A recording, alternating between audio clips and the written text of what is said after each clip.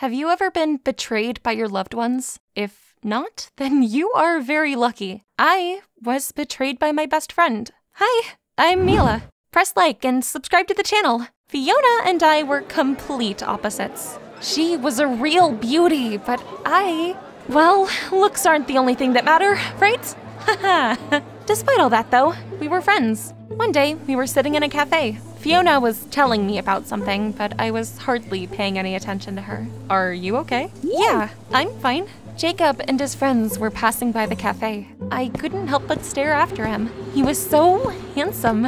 Wait a minute. Do you have a crush on Jacob?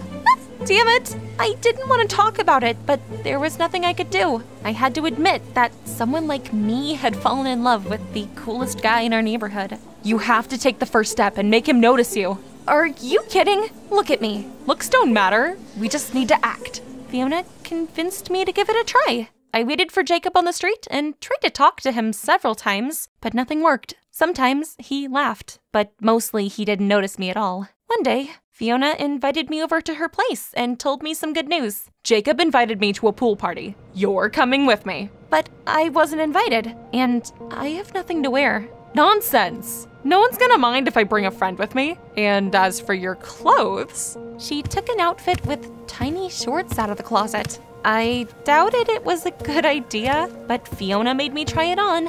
It looked stunning on her, but it was bursting at the seams when I put it on.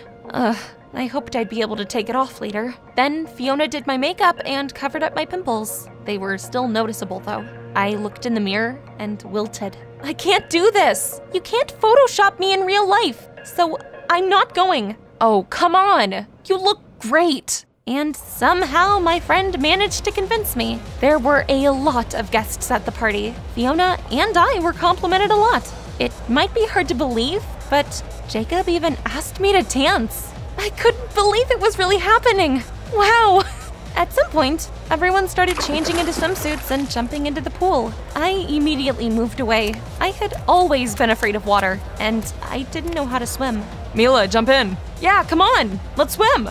I kept refusing, feeling embarrassed. Then Fiona called me over. I came closer to the pool, and my friend suddenly pushed me in the water. Ah! Why had she done it? She knew about my phobia. I panicked and I started flailing in the water. I was really scared. Someone threw me an inflatable mattress. I tried to climb on top of it, but I was too heavy and it didn't work. And everyone was laughing at me the whole time. I looked at Fiona and I couldn't believe my eyes. She was kissing Jacob. What was going on? After a few minutes, I finally managed to get out of the pool. I immediately went up to Fiona. How could you do that? We're friends. Friends? Don't make me laugh. I just felt sorry for you. Thanks for doing my homework for me, by the way. I couldn't believe she said that. Oh, and Jacob isn't interested in you, so leave him alone. Everyone started laughing at me again. I wanted to sink through the floor. Jacob was grinning too. Sorry, girl, but you're not good enough for me. I couldn't bear it any longer, and I ran away. A girl caught up to me by the door and patted me sympathetically on the shoulder. Fiona's been saying nasty things about you behind your back for a long time. Before the party, I accidentally overheard a conversation. How can you be friends with someone so plain? It's embarrassing. We're not friends. Mila just follows me around. Not friends, you say? Prove it. She pushed you into the pool on purpose. Hearing that didn't make me feel any better. Quite the opposite. I get it. Thank you for telling me. I spent the evening at home, crying. Then my parents told me something surprising. I was offered a job in California. This is our chance at a good life. We're moving there in a few days. Yes! I was glad. I wouldn't have to see Jacob or that traitor Fiona again. I wondered what would await me in California. Do you see that confident beauty? It might be hard to believe, but that's actually me. Let me tell you what happened. Several years passed since we moved.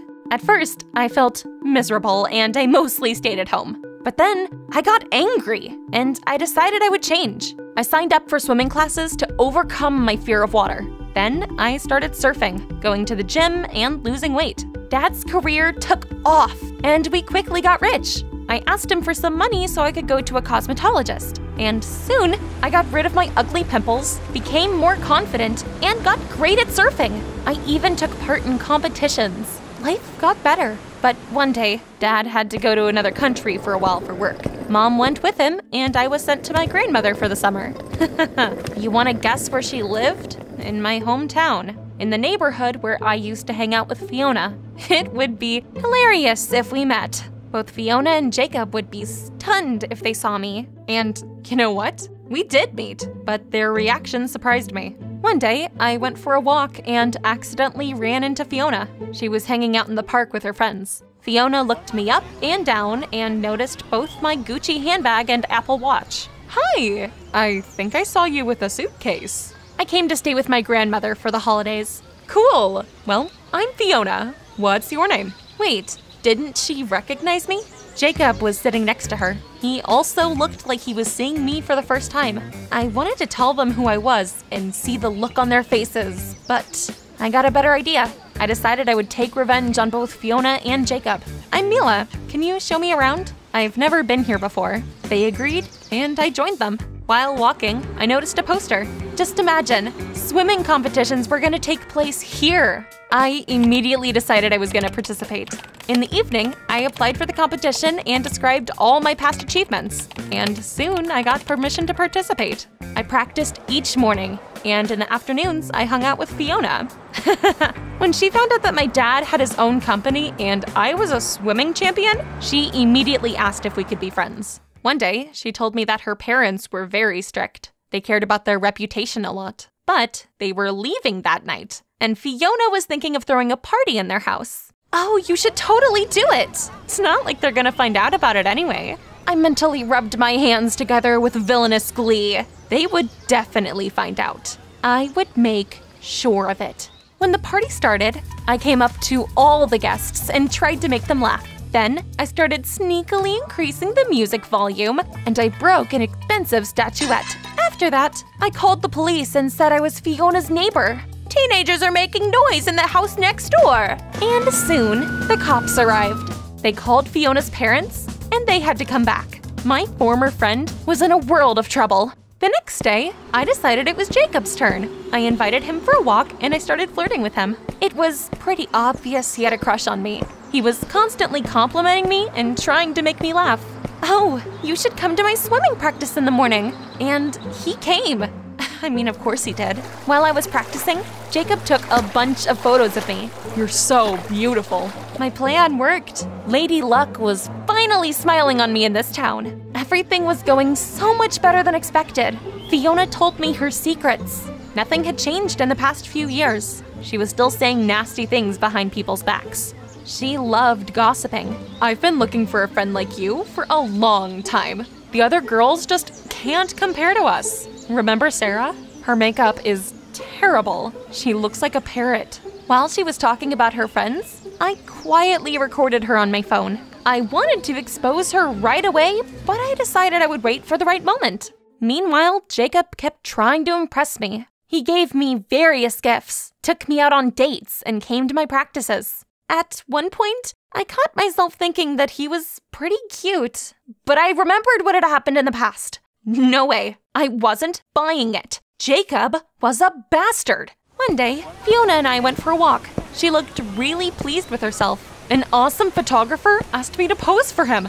I want to become a model, so this is my chance to shine. I immediately got an idea. I remembered that Fiona was allergic to honey, so I bought a cream based on it, put it in a different jar, and gave it to my friend. I bought it from California. It's great for your skin. Oh, awesome. Thank you. In the morning, I was woken up by her call. Fiona was basically screaming into the phone. I have spots all over my face and I look terrible. I can't go to the photo shoot looking like this. Oh, it was probably something you ate. You should go to the photo shoot anyway. Maybe the photographer will fix it with retouching. I was acting supportive, but I was actually gloating. When the photographer saw her, he immediately canceled the photo shoot. Fiona was devastated. It served her right. After we left the studio, I told her I had practice, and I instead went on a date with Jacob. I have a surprise for you. You like water, right? He brought me to a dolphinarium. The show was actually really cool.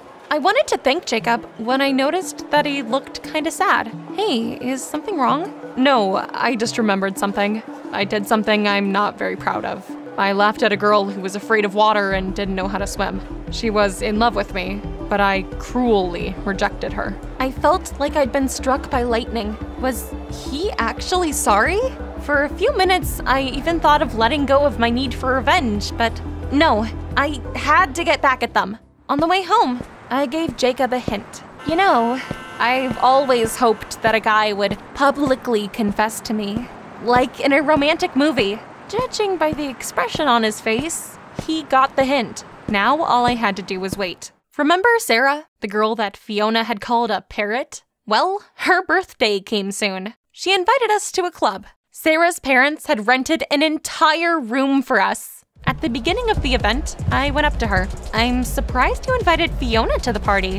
Why? Well, she's been saying all sorts of things about you. Sarah looked at me blankly. I then played the recording of Fiona talking about Sarah's makeup and comparing her to a parrot. Sarah gasped with indignation. While she was recovering, I went up to the other girls and I let them listen to the recording as well. Fiona had made fun of almost all of them. Luckily for her, she was running late. I was looking forward to seeing her reunion with her friends. Sarah was about to invite the guests to the table when Jacob suddenly came to the center of the room. Beautiful music started to play. Confetti fell from somewhere above us, and he looked straight at me. My heart started to race. I already knew what was gonna happen. Mila, please come here. Jacob handed me a bouquet of roses. I really like you. Please be my girlfriend. I could feel the envious looks of all the other girls.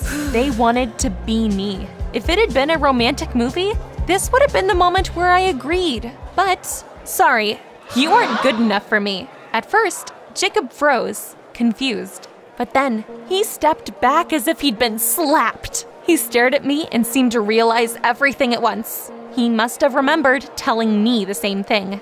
You? Yes, I'm Mila, the girl who was afraid of water. At that very moment, I saw Fiona in the doorway. She had heard our conversation and grown very gloomy. So it was you. You decided to take revenge on me.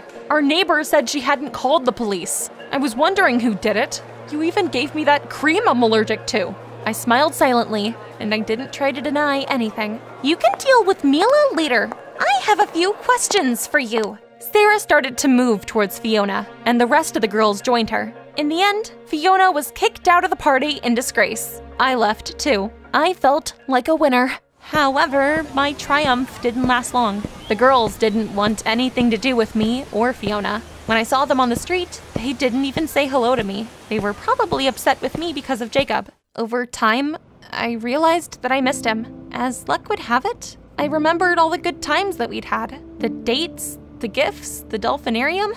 My old feelings came back. I suddenly realized that I had stooped to Fiona's level. It all made me really upset, and I had a hard time focusing. I kept looking at the place where Jacob used to sit during practice. What's going on with you? You're gonna fail the competition if this keeps up. Something had to change, so I decided I would try and get Jacob back. I came to his place to talk, but he wouldn't listen to me. You knew I was sorry, and you laughed at me anyway. I really liked you, but you're completely fake. I didn't give up. I kept waiting for Jacob by his house and coming up to him to talk. He had once mentioned that he wanted to play hockey, so I went to a sports store and I bought him a stick. I came to his house again and I handed him the gift. I'm really sorry. At first, I thought Jacob wouldn't accept the gift, but to my surprise, he smiled. We made up and started spending time together again. I was so happy. Soon came the day of the competition. Jacob came to support me. The signal sounded and we took off. I quickly pulled ahead. At some point, I looked up and you won't believe what I saw. Fiona was standing next to Jacob. They were kissing. Anything but that. It couldn't be. It was happening again. I was so confused that I fell behind everyone else. Fiona looked at me smugly. It became clear that they had decided to take revenge on me. The old Mila would have burst into tears, but I'm not the old Mila. They didn't know who they were messing with. I pulled myself together and I won. Fiona was furious. Jacob looked lost. I no longer paid any attention to them, and I decided I would just get over my crush. I would never stoop to their level again. A week later, I went back to California. Life got better again. I had a lot of friends and fans there. I was a star at my school. One guy even asked me out, and I think I'll say yes to him. By the way, Jacob texted me again. He said that, yeah, he'd been wrong to do it, but he blamed everything else on Fiona. He said that she'd come up with a plan, and he had just agreed since he was upset. Jacob tried to get me back, but I turned him down. I'm not interested in all that drama anymore. Do you think I did the right thing, or should I have given him another chance? The Foundation's activities are hidden from the people's eyes, but each of you can face the terrible anomalies and immerse yourself in the atmosphere of a powerful organization. The most dangerous objects leave the secret archives pages and come to life in the SCP Chronicle's unpredictable storyline. And for the most desperate individuals who venture to dig into the secret protocols, we always have a portion of Amnestics.